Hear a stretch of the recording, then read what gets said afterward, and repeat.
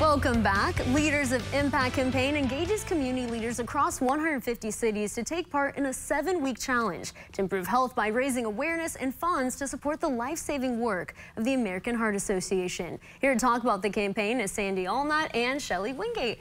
Thank you so much, ladies, for coming in. Thank you for having us. Thanks for having us. Of course. So give me a little background about this campaign. How did it come about? Go ahead. Well, You go ahead. it's something the American Heart Association does each year to raise awareness, and it's in 150 cities across the U.S.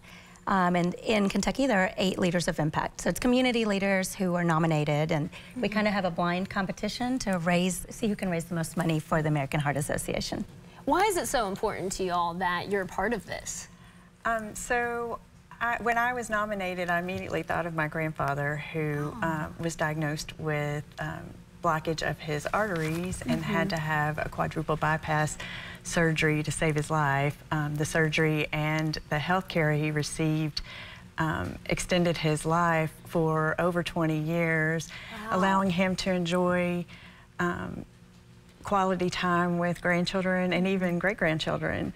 And in addition to that, heart disease is the leading cause of death in women, and women transitioning into menopause are at a much higher risk for heart disease. Really? Yes, and I actually help women who are transitioning through perimenopause and menopause to make healthy lifestyle changes, and the American Heart Association's website and their awareness campaign helps me to educate those women in reducing their risk. So, I did not know that. great. That is, wow, I didn't know that fact. And for you, well, why is it so important that you're a part of this? So for me, it's funny that her reason is to do with her grandfather, because I didn't get to meet either grandfather. Both died of heart disease before I was born, and one of them when my mom was young.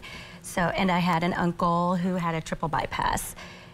And I need to talk to you about what you do after the service. Yeah, and so how can folks raise awareness regarding heart disease? So one way you can visit the website. There are volunteer opportunities that fit your time available and your talents. You can also learn to save a life by getting CPR certified. You can create a fundraising event yourself. And companies are actually able to sponsor an event, or they can add the American Heart Association to their company's giving program. There are companies that do that in our area. I learned, I think Lexmark is one of them. So if there's anybody out here watching who wants to donate to either of our pages, you can. Are you going to give that information to the viewers, or should we? Okay.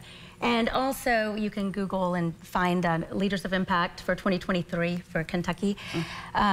If you happen to work at Lexmark, a great way would be to donate, and Lexmark would match. In addition to that, this week, or from here on, until $1,000 is donated to my campaign, my company, the agency, will match that. Oh. So, I'd like to do that. That's awesome. What would you say to others who want to get involved in this? I would say probably you can provide support by increasing awareness in your community about the campaign. And you could also volunteer at fundraising events that the nominees are hosting. And you could also donate to the campaign through a nominee in your city or near your city. Okay. And one last time, how can our viewers learn more about what you all are doing?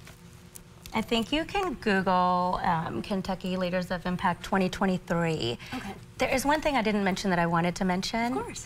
Since part of a healthy heart is fitness and eating right, Orange Theory in the Fountains, Orange Theory Fitness in the Fountains is partnering with me and the American Heart Association with us.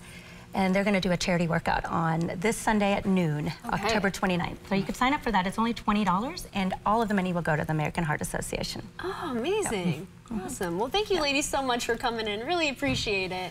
Thank you for having us. Thanks for having us. Appreciate it. Of course. Have a good day. Stay with us. We'll be right back with your headlines.